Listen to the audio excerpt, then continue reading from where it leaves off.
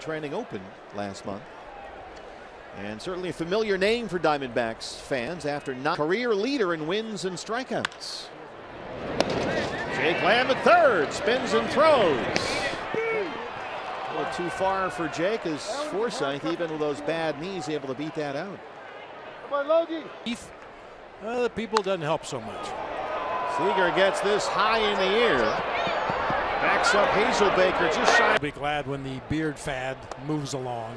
Here's Jorge De La Rosa, strikes out the right-hand hitting Van Slyke. Friday and Descalso. Jorge De La Rosa looking good, comes in, strikes out Van Slyke and Peterson.